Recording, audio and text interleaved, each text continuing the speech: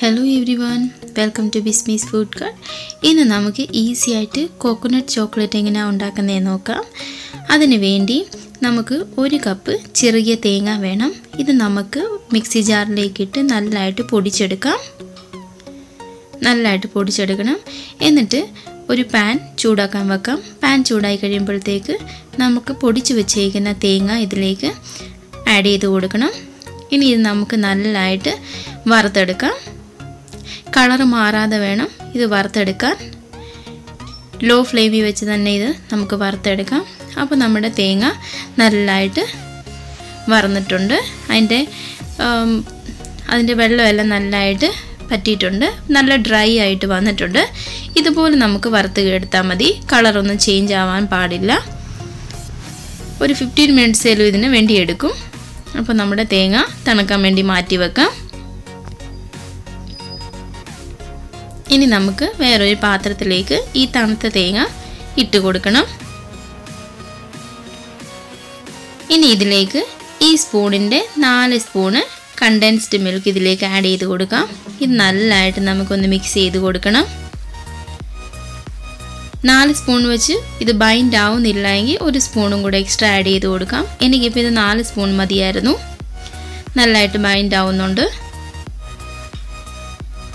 ഇത് നല്ലതായിട്ട് നമുക്ക് മിക്സ് ചെയ്യണം. ഇനി നമുക്കൊന്ന് കൈ കൊണ്ട് നല്ലതായിട്ടൊന്ന് മിക്സ് ചെയ്തെടുക്കാം.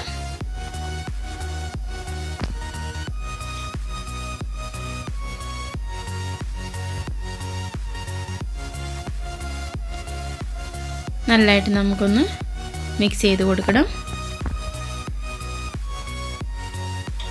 അങ്ങനെ നല്ലതായിട്ട് മിക്സ് ചെയ്തു.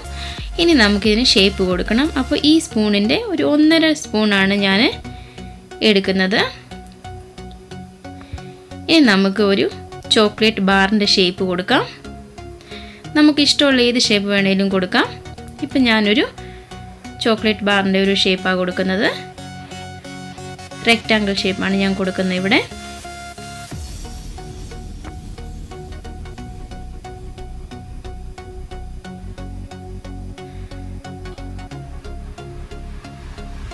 അപ്പോൾ ഇതുപോലെ നല്ല ഷേപ്പിലാക്കി എടുക്കണം.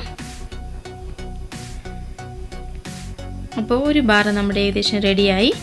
ഇനി ബാക്കിയുള്ളതും കൂടെ നമുക്ക് ഇതുപോലെ റെഡിയാക്കി എടുക്കാം.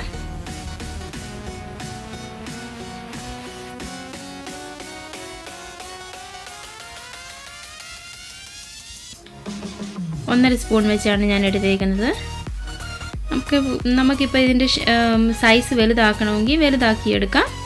എങ്ങനെ വേണേലും നമ്മുടെ ഇഷ്ടത്തിന് എടുക്കാൻ പറ്റും.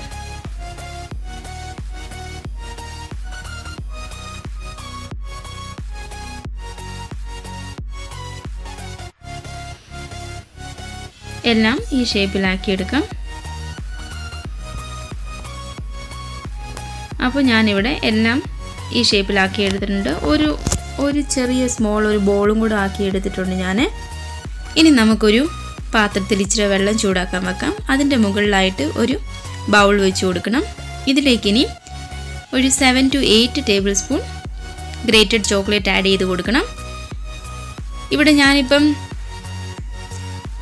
1:1 റേഷ്യോയിൽ, അതായത് 1 cup milk കോമ്പൗണ്ടും 1 cup dark കോമ്പൗണ്ടും great ചെയ്ത് വെച്ച് മിക്സ് ചെയ്ത് വെച്ചേക്കുന്നതാണ്. അപ്പോൾ അതിൽ നിന്നാണ് ഞാനൊരു 8 ടേബിൾ സ്പൂൺ എടുത്തത്. ഇത് നല്ലതായിട്ടൊന്ന് മെൽറ്റ് ചെയ്തെടുക്കണം.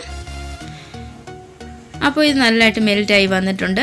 ഇനി നമുക്കിത് ഗ്യാസിൽ നിന്ന് മാറ്റാം. ഇനി നമ്മുടെ നേരത്തെ സെറ്റ് ചെയ്ത് വെച്ചിരിക്കുന്ന കോക്കനട്ട് ബാർ ഈ ചോക്ലേറ്റിലേക്ക് ഡിപ്പ് ചെയ്ത് കൊടുക്കാം. ചോക്ലേറ്റ് ഈ ബാറിലേക്ക് നല്ലതായിട്ട് കോട്ടാവണം. 4 സൈഡ് നല്ലതായിട്ട് കോട്ട് ചെയ്തെടുക്കാം.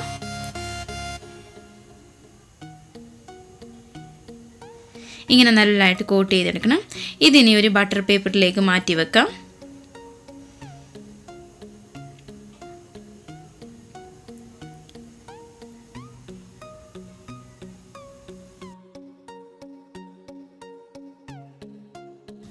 ഇങ്ങനെ നമ്മുടെ എല്ലാ ബാറും ഈ ചോക്ലേറ്റിൽ ഡിപ്പ് ചെയ്ത് നല്ല രീതിയിൽ കോട്ട് ചെയ്തെടുക്കണം.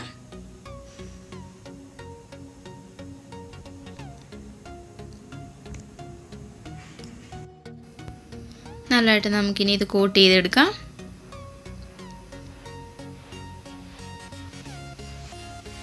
കോട്ട് ചെയ്ത് കഴിഞ്ഞ് നമുക്ക് ബട്ടർ പേപ്പറിലേക്ക് മാറ്റി വെക്കണം.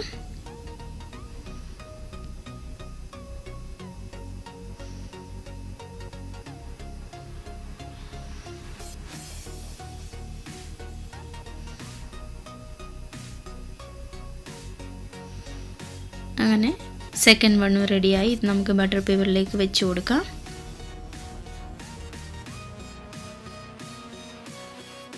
അങ്ങനെ ഞാനിവിടെ എല്ലാം കോട്ട് ചെയ്ത് എല്ലാ ചോക്ലേറ്റ് ബാറും കോട്ട് ചെയ്തെടുത്തു. ഇനി നമുക്കിതൊന്ന് 15 മിനിറ്റ് ഫ്രിഡ്ജിൽ വെക്കണം. അപ്പോൾ 15 മിനിറ്റ്സ് കഴിഞ്ഞു. അപ്പോൾ ഫ്രിഡ്ജിൽ നിന്ന് വെളിയിലെടുത്ത് നല്ലതായിട്ട് സെറ്റായി വന്നിട്ടുണ്ട്.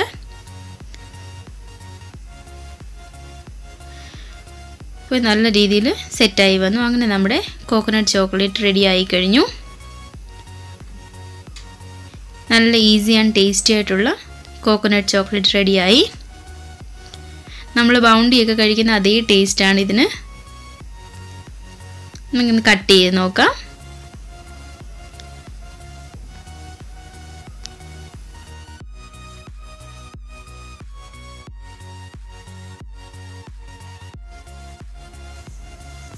നമ്മുടെ ബൗണ്ടിയുടെ ഒക്കെ അതേ ലുക്കാണ്, ടേസ്റ്റും അതുപോലെ തന്നെയാണ്.